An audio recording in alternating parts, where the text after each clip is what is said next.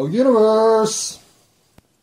If you're somebody who regularly listens to this diatribe of nonsense recording, well, I finally made a mistake I've never made. And that is, I uploaded the shorter version of That Will Have Been One Hell of a Successful Day. The real version's 52 minutes and 52 seconds. The one that got online first is 43:03. So if you don't have the 52:52, we got some work to do.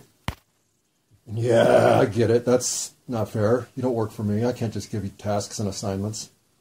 But I did go through all of the corrective work to get the right one up there, so that only the first day 3 downloaders have to worry about this particular snafu.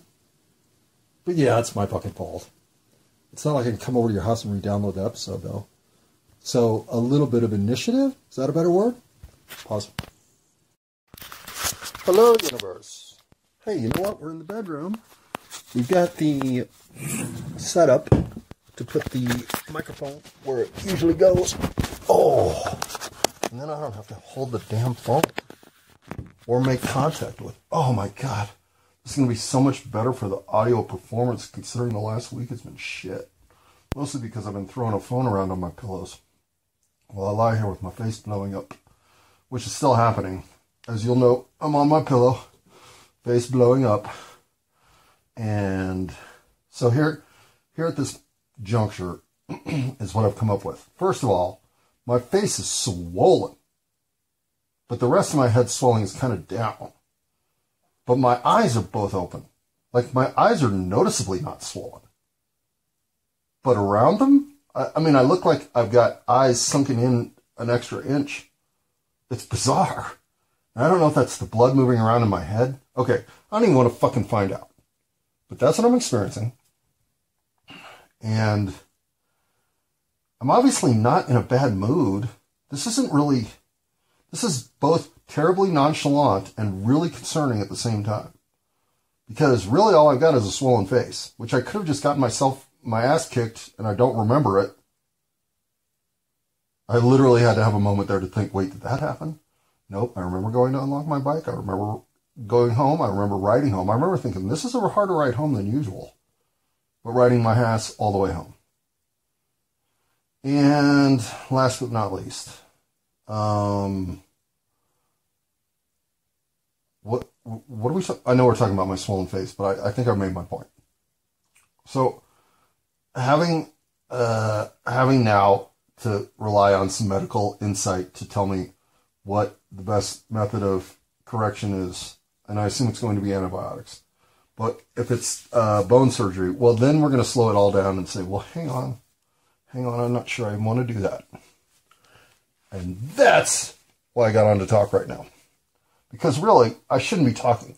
As a matter of fact, I'll say that most of my head swelling is down, but I just rolled over on my ear and figured, oh, well, that's got to be my my little earbud, and reached into my ear to pull out an earbud that's not there, because my ear is swollen enough that just in an ajar position, it feels like there might be something in my ear. So, let's knock out, what could this be? Family Feud style. Okay, number one answer on the board. Allergic reaction. Still could be. Because if it's other stuff, I feel like I should maybe have more secondary disadvantages. Like, if anything, I've dropped 7 pounds, so I'm now a pound lighter than I was before I went on my gotta hibernate for a week and think genre. But I wasn't really out of control in the food category then. I was just not in control of anything. I was literally, I was just punishing myself. Well, no, I wasn't punishing myself. I was purifying myself. Why am I misspeaking? Pause. Okay. So here's my current, it might totally be worth the moment. And that is, should I use the intake tomorrow to say, my dad's been kicking my ass my whole life, and I'm finally willing to stand up and say I'm a victim. Because I look like I got in a fucking fight, is what it looks like. It looks like somebody beat the shit out of me. I mean, it looks worse than that. So it's hard to believe that anybody who's walking in there in my condition would have anything other than fucking ice packs all over them. Because the pain should be brutal. And, I mean, I don't want you to put an ice pack on my face. But otherwise, it's alright. It's not terrible. But would that not be fucking hilarious? My dad's 80... what year is it? He's 83 years old. Come on, that would be kind of funny. Wouldn't it? And to me, it would be fucking hilarious. Because he's never hit me an idiot. I mean, it's just... there is no such back history. So... the downside is, of course, that would probably trigger river, stream, or Niagara Falls paperwork challenge to unwind myself from, but come on, it is funny. Although my dad's in pretty good shape for an 83-year-old guy. Maybe he could put me in this condition if he really gave his best go at it. Come on, old man, what you got? Pause. Okay, but why would I not want to succumb to the medical assistance to help counteract something pernicious like a brain tumor or bone cancer or something that is potentially life-threatening? Well, I've been kind of thinking this might be the end of my life for a long time. And B, okay, and what's a long time? This is something I was trying to figure out was when was the first time I knew I was walking past the life room? This was the first, one of those landmark dreams in my dream sequences was being brought into, almost like to be reminded of how much true knowledge there is in the universe compared to whatever stunted version of it we get here on the banana peel infested earth. But 8675309, Jenny. And if you're going to... Fuck, man. I got so distracted by how funny I thought this was that I gotta regroup. And no, not the Jenny fucking song reference. No, the banana peel earth. I just started seeing people slip it all over the earth. Okay. Yeah, I might be high.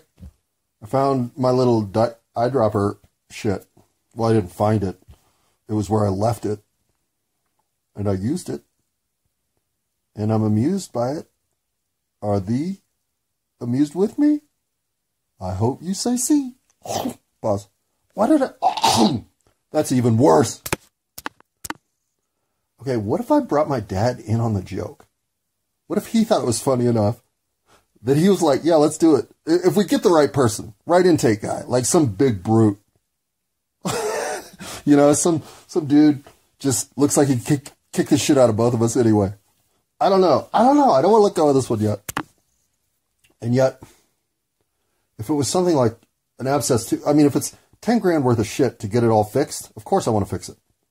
But if it's 10 grand worth of processes to figure what it is now, well then, no, I really don't want to do that. If we can make whatever the current conditions are subside, and then I get to work on getting the broken teeth in my mouth fixed from never having my wisdom teeth removed. Which, since they didn't come in until after I was, what, 38? Did they come in when I was 39? They came in either when I was 38 or 39. I don't remember now. So they've caused havoc in my life ever since. Hi, wisdom teeth. Now, why did that happen? I don't know, but that's kind of the same time everything flipped upside down, so I've always wondered. So did my teeth have to break for all this fucking shit to happen? Okay. Which brings us to the real comedy, fun situation that is here to be drilled down. And maybe only tonight. In other words, this has to be recorded now. Because tomorrow it won't be, it can't be funny. Well, it still can be funny. But I can see why people would think I was fucking losing my shit if I was laughing at it. And that is, what if all this harmony, elegance, and synchronicity with the universe that has taken my life from a life of chaos to a life of true fulfillment. What if that's all just a brain tumor representing itself as giving me some fantastical mind fuck because I'm dead anyways? Yeah, what if? I'd never had this thought occur to myself, not once. I mean, when I say, let's hope I'm crazy, it wasn't with the underpinning of, because sometimes I have these churling intuitions and thoughts of which I'm not sure how to deal, and they might be crazy. No, it's always like, yeah, let's hope I am, but that means I have to be crazy up and down, because never have I been so lucid. Listen to all my recorded material and find the craziness. I'm sure in 420 episodes, you're going to be able to come up with, well, I would hope, quite a bit of legitimate argument that, yeah, I might be a little nutty. But I'm not a lunatic. My thought patterns aren't degenerative. My thinking is clear. My connections are more rapid. My seeing of the big picture is almost instantaneous. Everything that I hear that's a lie, I know.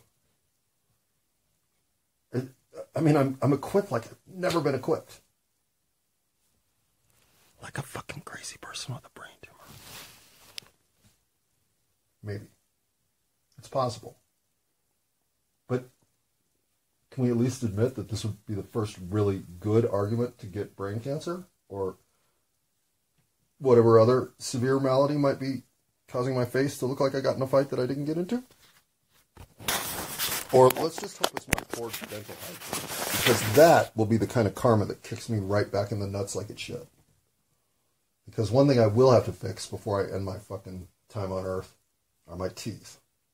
Otherwise, that sense of disregard and the ill health that comes with it will fucking carry on to the next life.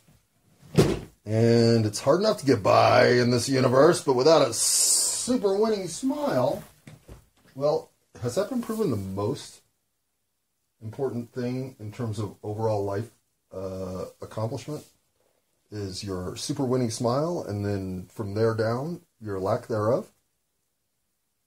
Are you sure? You should go look up that article. And if it's a brain tumor, why are so many of the current, why are so many of the recent cross connections the ones of great value? Like, is it coming to a peak here? Is my entire brain about to melt? Is this an entire amalgamation of everything that I ever was to delude myself to the point that I'm deluding myself 3 days away from death? That I'm still fine? In fact, never felt better. Yeah, I guess I could be that delusional. Maybe I'll go in and the doctor will look at me and say, you know what? I'm surprised you walked in here. You got 2 days to live. Max. And I would think, impossible. From a swollen face? While the rest of me feels like I could... Well, I wouldn't want to... I mean, it's amazing how much you move your head. And to be honest, like, if I shake my head left and right, brrr, like, that's way too much action. That hurts. So, yeah, there's something wrong. But just in my face. And arguably my head. And in my lack of complete sustenance through this process. But other than that, fuck no. Do I sound different? Am I acting different? Well, I am, because I haven't played any tennis or any golf or gone on a bike ride. But that's not... Okay, that is partly because of this. So if I went and got exercise tomorrow, would it feel overwhelming? Or would it feel rejuvenating? Or rejuvenatingly overwhelming? Or overwhelmingly rejuvenating? Or why am I going to... No, I'm not going to do another one. Pause.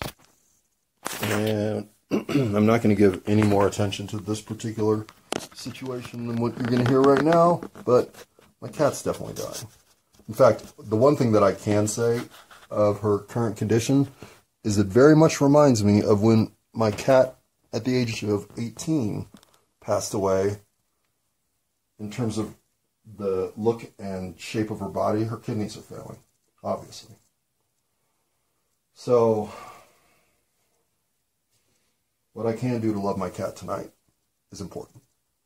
But, that means I'm pretty much watching her shit all the time right now. Because you know what that means? Cat blood, cat pee, cat... Anyway, she deserves a little love. She also deserves a little straight talk. Pause. Oh, pause. Okay. So, the conundrum of when something bad has happened, is it better to target and execute revenge against the entity or forces that are causing said harm? Whoa. That's the first cough I felt in a while. Or are you better off devoting your resources and energy to those left behind in the wake of the damage so that they can grab their lives back? And the answer is it's always number two. It's never actually number one.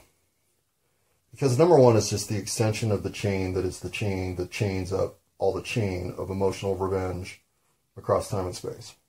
And it's never going away, so I don't want to pretend it doesn't need to be acknowledged. But chain breakers are things like compassion, camaraderie, and they don't all start with C. Let's see if I can come up with in the second half of the alphabet. Wisdom. Sorrow. And sorrow's a weird one because it can go both ways. Well, let's not get into sorrow. I don't want to talk sorrow. Sorrow is a really complex emotion. That's the last thing I'm saying about sorrow. Not feeling any. But chain extension is just how the world works. The forces in play are moving the pieces along. They're creating links on the chains. They're looking as if they come from eternity. They don't. Hell, they're not even... They don't. There is no eternal... Well, okay, there are some. All right, I'm not trying to lose track. And that's harder than I thought it was going to be on this subject.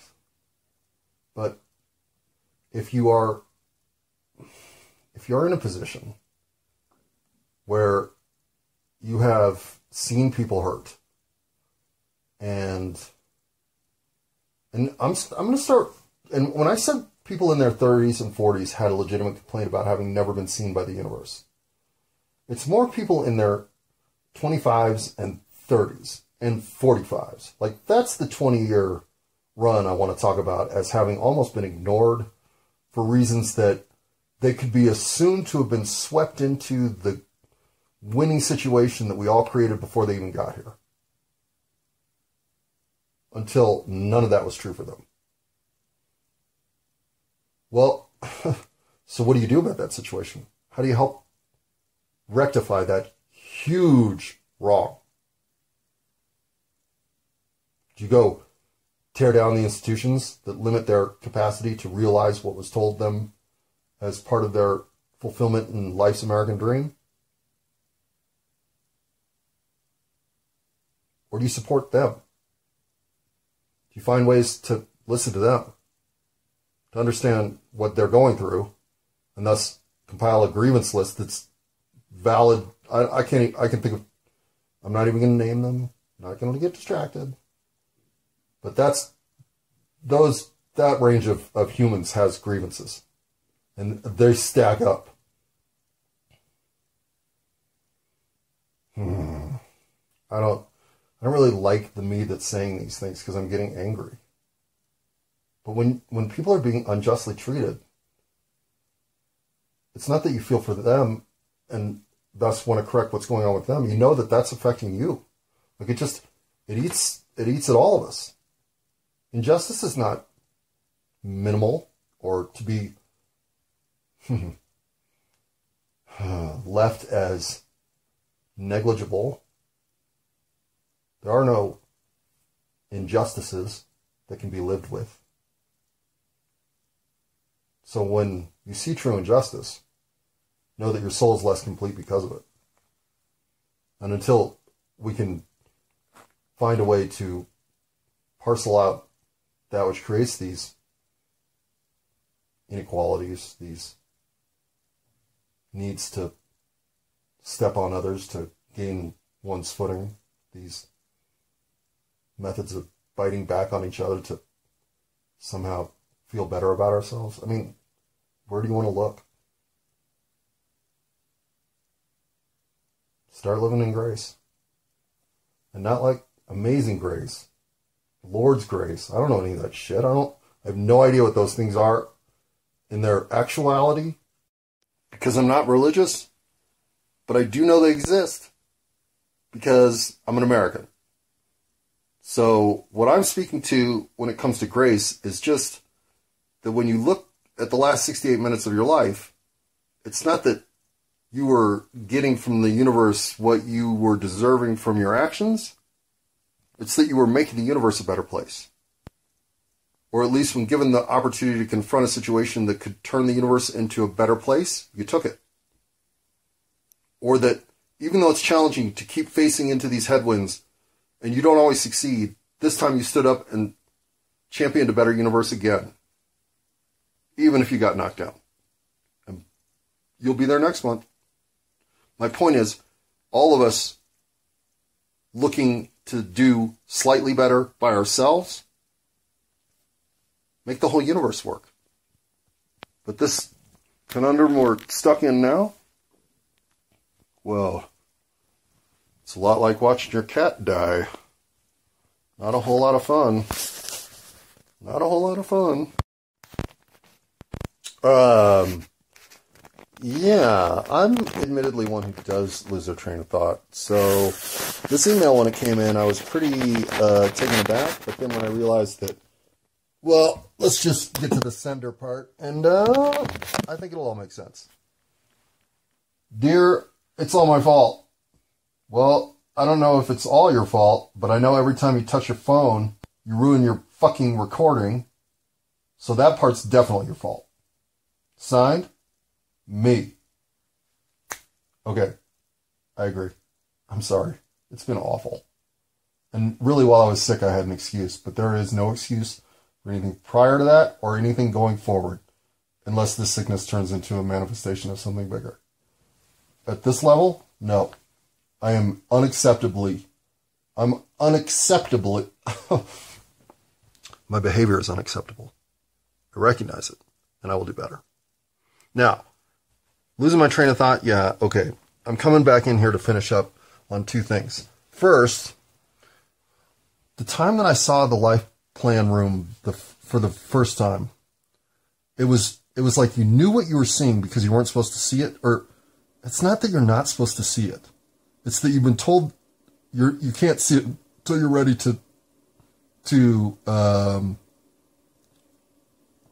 to shoulder its responsibilities. And so the first time you see it, you're like, fuck, is that what I think I'm seeing? I didn't even think I was supposed to be able to see that. That's your first reaction. And and I didn't see my life plan room until sometime in, like, I don't know, 2007, maybe. I mean, it was clearly after 9/11. Well, it was pre-Sandy Hook. I love how those are two events whereby I determine my dream wisdom states. But, so there you go. There's the gap. There's the 11-year gap. I'll let it sit within. And so, because you're like, I don't think I'm supposed to be seeing that, you turn away from it. Like, but now you realize you're being brought into an area where there is real coordination and documentation and energy flow. And I mean, this is when it's almost like when you realize that you now do have access to bigger isn't the word. Nobody ever holds what you don't know against you. They just assume you'll eventually learn. Wisdom isn't something that is shepherded as an advantage. It's something that everyone gets to. So, as you realize that you're getting access to some things that you thought were enabled only to higher selves, well, brain tumor, right? Must be. I mean, I'm fucking crazy. It's gotta be. Well, or, no, it's gotta be. Wait. I forgot that I had one other thing I want to talk about, and that was, what if all this is me shedding my human skin into my lizard alien / Arcturian real personage who's going to take over planet Earth or whatever. Like, what if I'm metamorphosizing? Isn't that what? I don't even know. Metamorphosis? What if I'm about to become a butterfly? Could not this be me shedding my skin to become a lizard man? Couldn't it be? What if I go into the dental office tomorrow and they're like, what do you mean? You don't have any broken teeth. As a matter of fact, you all only have fangs. Where are your goddamn human teeth? I'll be like, biting that dentist's head off. Can't be telling nobody that shit, bro. It's at least possible.